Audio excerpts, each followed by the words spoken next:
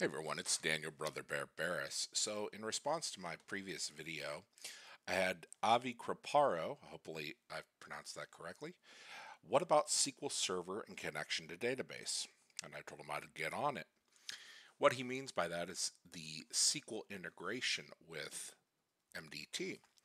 Now, since we already have SQL Express set up for our WSUS server on our MDT, we're just going to add two new instances, one for each of our deployment shares. I'm going to do one for the MDT, one for the PSD. Okay, so let's get started. So Control Alt Insert, let's log in. There we are. I'm going to right click on our terminal. I'm going to open up Windows PowerShell, and I'm going to give that a few moments to load our VMware tools so that we have copy and paste. What I'm going to do is I'm going to create some additional folders in our E drive, which is our SQL Express drive, where we've already set up our previous WSUS database, and then the PSD ones. Okay, so what we can do is we can copy from line 16 up to line 7, right click, copy, and paste that there. There we go. We're going to leave this window open because we're going to use it again. Now we're going to open up our File Explorer. We're going to go to our Share, and we're going to go down to SQL Express. Okay, and our SQL folder, and double click our Setup exe. Okay, it should come up with our new SQL Server standalone installation. There we go. Okay, and we're right here, just so you're aware. Click on Use Microsoft Update to check for updates. Next. Give that a moment. We're good there. Don't worry about the firewall. We already set those ports open. Next, we're going to perform a new installation. Next. I accept. Next. Okay, I'm going to uncheck these three boxes here and just leave the database engine services. Our instance root is going to be on the E drive. And we're going to put MDT here. Next. Okay. Give that a moment. Our named instance, we're going to call this MDT, and I'm going to press the Tab key, and that way the instance ID fills in. I'll click Next. And now what we're going to do is we're going to actually add the SQL Browser service. Now what this does is the SQL Server browser program runs as a Windows service. It listens for incoming requests for Microsoft SQL Server resources and provides information about the SQL Server instances installed on the computer. Since we're installing additional instances, we want to make sure it provides the instance name and the version number, etc., browsing a list of available servers, connect to the correct server instance. It does a whole host of things in the background. So let's close that window. And you can see our SQL Server browser is right now set to disabled. We're going to put automatic, okay, and click next. All right. And now what we're going to do is, since our user account is there, we're going to click add. We're going to do SQL admins, check names. That should auto fill in. Okay. Go to our data directory. Under user database directory, we're going to click here. We're going to go down to the E drive, and we're going to go to the MDT folder and the database folder. Click OK. For the user database log directory, click here. MDT logs. There we are. Now we're going to click on the temp DB tab. We're going to click add, and we're going to go down to E, MDT, temp DB folder. We're going to remove this top folder. There we go. And down here on log directory, we're going to choose that logs folder under MDT. Okay, there we are. Now just click next. Give that a moment. And away we go. Once this is done, I'll come back. Okay, we're back, and Database Engine Services succeeded. We're good there. We're going to click Close. And now what we're going to do is we're going to open up our PowerShell window that we had, and we're going to fix those services. So the SQL browser, we're going to enter it as delayed auto start, and we're going to make sure that upon failure, it tries to restart that service 3 times, and then we're going to actually start the SQL browser service. So we can copy from 65 up to 62, paste here, and exit. There we are. And now we're going to install our other SQL standalone installation. So just click on New. This is for our PSD deployment. Okay, same thing here. Next, perform a new installation. You can see our MDT and SQL Express are still there. Next, I accept. Next. Same thing, uncheck these 3 boxes. It's going to be on the E drive, and we're going to put PSD here. Next. Right here, in case you're wondering where we're at. Okay, here we're going to do PSD, press the tab key.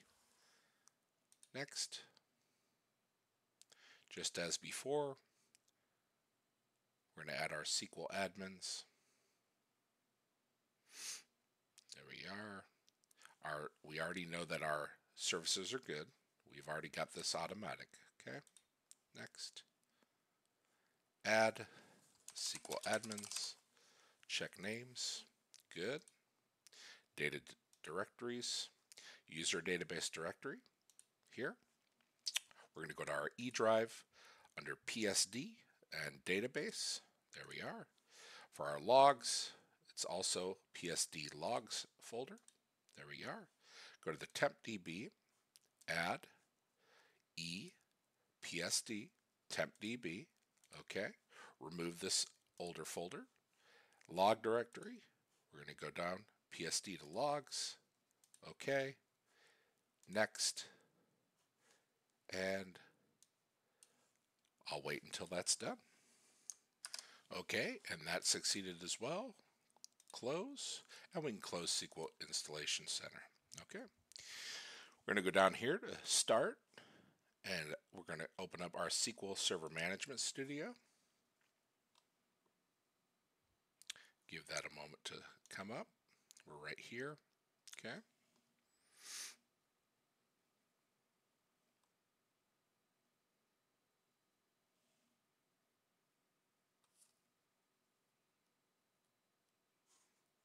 I'll come back when that's at the login screen. Okay, and here we are. So what we can do is for server name, we're going to highlight here for MDT space and connect. Okay. We're going to right click here, properties, go to memory. We're going to set the minimum to 4 gigs, 4096, and then the maximum to 2 gigs shy of our 8 gigs. All right, 6144. Click OK. We're going to do the same thing for our PSD. So go to File, Disconnect Object Explorer, then File, Connect Object Explorer, and this one is going to be for our other database. So click Connect, right click, Properties, Memory, same thing, 4096 and 6144. OK, and close SQL Server Management Studio. Now we're going to go to SQL Server Configuration Manager. We're going to go to Protocols for MDT. We're going to double click on Named Pipes. On the drop down, we're going to go Yes, Apply, OK, and OK. We're going to do the same thing for our PSD, Named Pipes, Yes, Apply, OK, and OK. And the reason we're doing that is in MDT, it's going to ask how we want to connect. We're going to use the named pipes to connect. OK, there we go.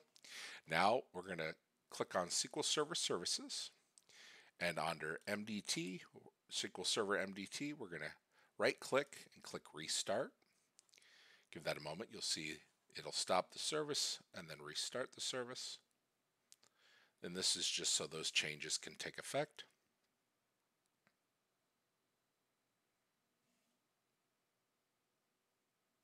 And same thing with our SQL Server PSD. Restart. There we are. Stopping. And there we go. We can close SQL Server Configuration Manager. We're going to right-click on our terminal, open up Command Prompt. We're going to fix those SQL services so that they're also delayed start, and it will restart their services should they fail. Okay. When our servicing pipe timeout, which we set to 3 minutes, expires. Okay. So there we go. Success, success, success, success. Press enter to exit. Okay, now we're going to install the updates or cumulative update to our SQL servers. We already have the update installed for our SQL Express installation, which was for our WSS. Now we have to install it for both the MDT and PSD, but don't worry, it's only one time. You'll see that it has checkboxes for those installations. Okay, give that a moment.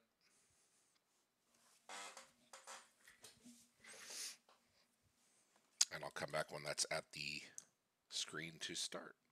Okay, we're back. Click I accept. Next. You see MDT and PSD, both checkboxes are checked automatically. Next. Checking files in use.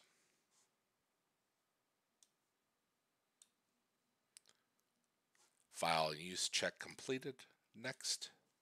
There we are, and just click upgrade. And once that's done, I'll come back. Okay, and we're back, and both MDT and PSD succeeded. We're good there. We can close this Explorer window, and now we're going to start up our deployment workbench. So start. There we are. We're going to expand our MDT lab deployment share. Okay. We're going to go to advanced configuration, expand that. Under database, we're going to click, then right click, and type click new database. We're going to type MDT01 for our server name. Our instance is MDT. You notice there the named pipes. Click next. Create a new database. We're going to call this MDT lab. There we are. Next. That is our deployment share. $. Okay. Next, next, and finish. You can see computers, roles, locations, make and model is all there. All right. And now we're going to do the same thing for our PSD lab. So advanced configuration, database, right click, new database.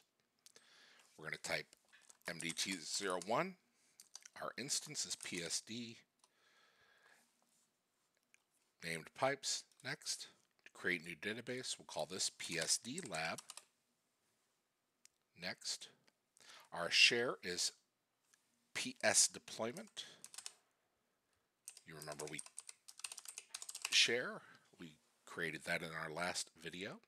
Okay. Next. Next. And finish. There we are. We're going to close this.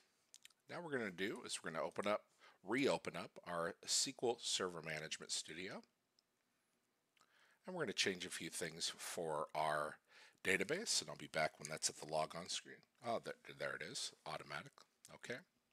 And so we're still on PSD Lab, which is fine. Click Connect. We're going to expand databases, and you'll see our PSD Lab database here. Right click. Properties, files. For the owner, we're going to change this to the system admin. Check names. Okay. I'm going to go here to PSD Lab. I'm going to change the file growth to 512. Okay. And then I'm going to change the max size of our files to 10240, which is 10 gigs. Okay.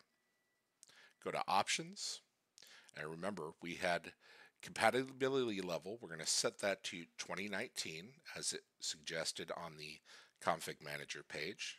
Okay, so we're going to click OK. I'm going to go to File, Disconnect Object Explorer, and I'm going to File, Connect, and this time we're going to go to our MDT lab database.